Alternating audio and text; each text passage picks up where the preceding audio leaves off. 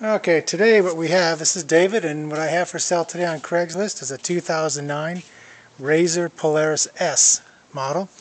You can go ahead and take a look at it. It's in perfect order. I've had it from day one. I've been the only owner. I've got a couple aftermarket items. One is the windshield, the roof, the harness, and I got some aftermarket shocks. I'm sorry, not shocks, but just the springs from Macon Tracks. Made a big difference. And I've got the originals. Those will go with it. And it's in perfect order. Never crashed it. It's just time that we have to go ahead and sell it. I hate to do it, but got to do it.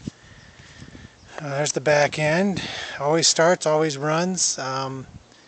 It's great if you're looking to get into the side-by-side sport. Then this is really a good entry-level machine. There it is. Nice little pass around. Paint's in good order. No nasty chips or cracks or anything like that. And that's it. If I could be of any help and you want to test drive it, just give me a call. Thanks for tuning in.